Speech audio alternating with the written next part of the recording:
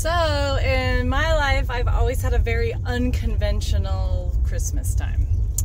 I come from a family who owned a flower shop business as well as a horse training facility, and so every holiday we were always busy working together as a family or off in the garden or at the barn, and we had some family Christmas traditions, but for the most part we spent a lot of time working. And so this year's no different. I guess I don't have the regular holiday traditions. Not that that's necessarily a good or bad thing. However, I feel really fortunate and blessed to be able to do what I do and to travel and to coach and teach other people. So I wanted to pop on here onto YouTube and just say Merry Christmas to all of you.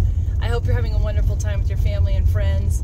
And I have so many cool things coming up, and in preparation for the Mustang Magic Celebrity Freestyle, as well as you know, Road to the Horse as a wild card, I literally could not sleep last night just with excitement and looking forward to all the cool things that are in store for 2020.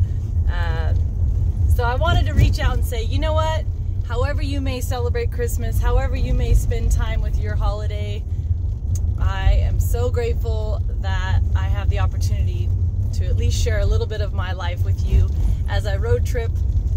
And I'm currently in Oklahoma on my way down to Texas.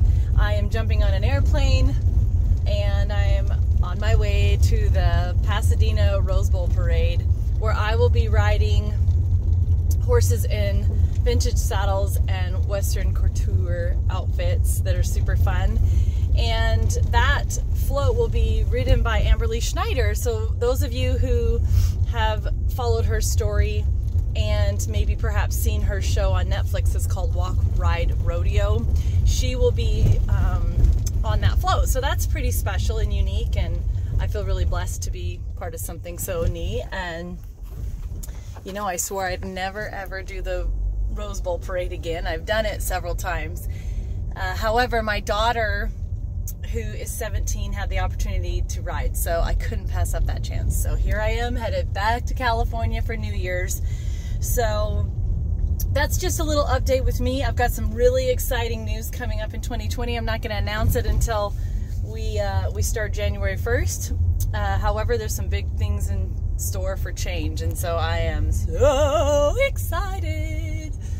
Anyway, I hope that every one of you has a very Merry Christmas, and you spend it with those you love. And remember, life's too short to not be happy and to do the things that you absolutely love. So here's me wishing you the very best and a very happy new year, and I'm really looking forward to sharing some fun, exciting things with you in the near future. Have a wonderful day. Love and hug your family and your critters. We'll catch you on the flip side. You're road tripping with Extreme Wylene.